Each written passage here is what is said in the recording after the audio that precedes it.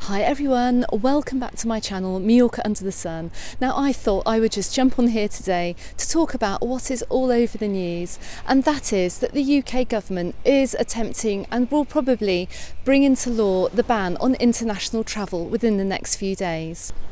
So what does that mean? That means that anybody caught trying to go on holiday could well face a £5,000 fine. But it also means that nothing much has changed, and currently there is a lot of discussion around extending this ban beyond the proposed end date, which should be on the 17th of May. But I want to stress that with all the experts commenting in the press at the moment, that nothing has actually been decided.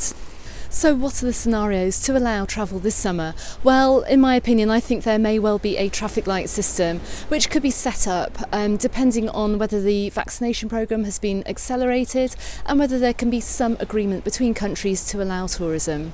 And will this include Spain? I mean, it's just too soon to say. And today I listened to a clubhouse meeting with travel industry professionals who proposed the lobbying of backbench MPs in the UK to keep the travel industry at the forefront of the political agenda, because it's not just destinations like Majorca who depend on international tourism, it's also cities like London, Manchester and Edinburgh.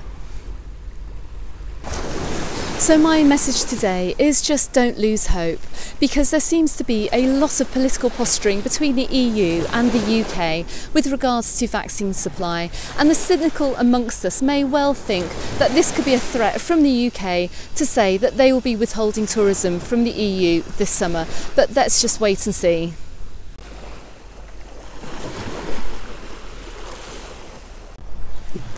So I think it's fair to say that it is turbulent times here in the travel industry, not just in Mallorca, but also in other European destinations.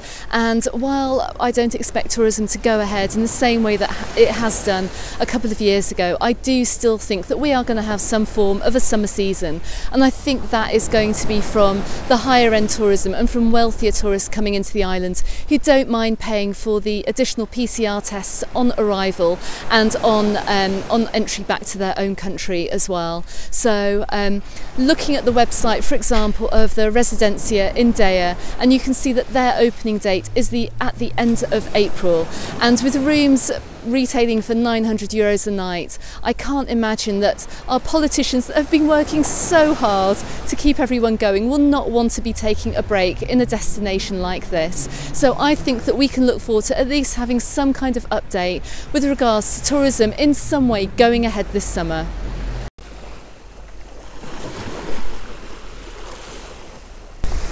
So what's the update from here in Mallorca in regards to tourism? Well, no sooner were the Germans welcomed back onto the island than new lockdown restrictions were imposed in Germany. However, German tourism has not been banned in the same way in Mallorca as it has been to tourists coming from the UK. So once again, none of this makes any sense whatsoever. And what is even crazier is that no sooner were the restaurants able to open the inside space to diners than these doors have been slammed once again shut just days after being allowed to open, and any restaurant not getting this latest government memo could face massive fines and even possible closure. So as you can imagine, the pressure on businesses here on the island to stay afloat is astronomical. And don't forget too, there's a glimmer of hope that later summer bookings and autumn bookings will go ahead as well. So, you know, let's just keep all our fingers crossed here and watch this space and try and avoid too much chatter that's going on in the media at the moment, because the story has been sensationalised and it is absolutely impossible to make any firm decisions at the moment. So let's just wait and see. Okay, so thanks for listening to my update, and if you have not subscribed to my channel already, please do so, because I will keep bringing you these updates from the island as and when I have them, and I'll also keep doing my resort walkarounds and my town walkarounds, and I'll bring you some extra additional advice as well about moving to Mallorca. So thank you very much for watching, and I'll see you on the next video. Goodbye for now.